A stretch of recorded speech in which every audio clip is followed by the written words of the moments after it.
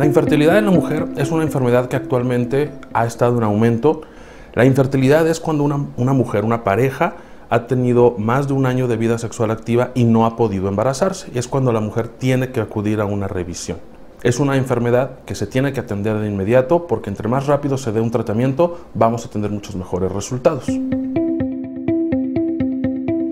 Por ejemplo, cuando la mujer tiene un problema en la ovulación y este óvulo no está funcionando adecuadamente o no puede salir para encontrar al espermatozoide, vamos a hablar de un problema endocrino ovárico. Por ejemplo, un síndrome de ovario poliquístico, que es la causa más importante a nivel mundial de por qué una mujer no regla de manera correcta, no regla mes con mes y por lo tanto no tiene una ovulación adecuada, y eso va a evitar que esos óvulos conozcan a los espermatozoides y se genere posteriormente un embarazo.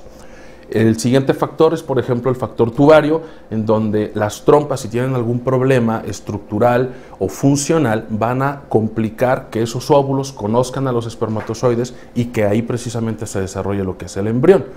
De tal manera que hacer una histerosalpingografía para revisar si las trompas están permeables o no, nos va a ayudar a hacer algún diagnóstico si el problema está o no en las trompas. Posteriormente, la parte final, que es la parte del útero, que es el órgano en el cual el embrión se va a poder implantar y va a tener un desarrollo futuro todo lo que es el embarazo. Si, por ejemplo, dentro del útero tenemos un problema interno en la capa del endometrio, un pólipo, por ejemplo, o un mioma, una miomatosis uterina, que son tumores propios del útero que están formados por músculo y que van a generar problemas en el sangrado uterino o problemas estructurales y van a ocupar espacio dentro de la cavidad interna, le van a ganar espacio al embrión, al bebé, y por lo tanto no vamos a tener un adecuado desarrollo y no vamos a lograr a veces tener una implantación correcta dentro del útero.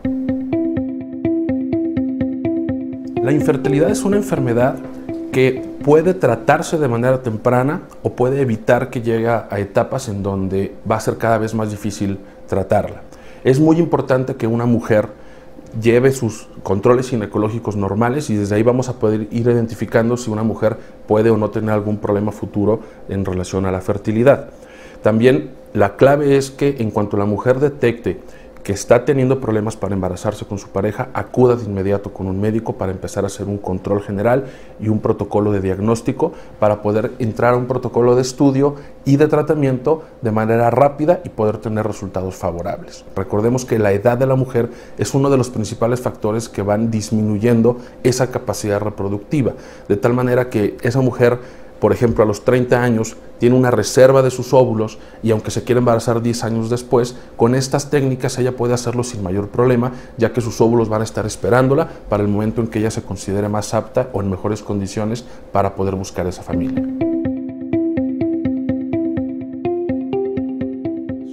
Normalmente pedimos un estudio hormonal para ayudarnos a identificar cómo está funcionando la parte de las hormonas y la parte funcional de los ovarios. Pedimos una histerosalpingografía para poder ver cómo se va a encontrar la estructura y la funcionalidad de las trompas. Un ultrasonido vaginal, que tiene que ser un ultrasonido realizado por una persona que tenga experiencia y que sea capaz de observar de manera correcta los ovarios y el útero para poder identificar cuál es lo que le llamamos la reserva ovárica, que es decir, cuántos óvulos tiene esa mujer, con cuántos óvulos vamos a poder trabajar.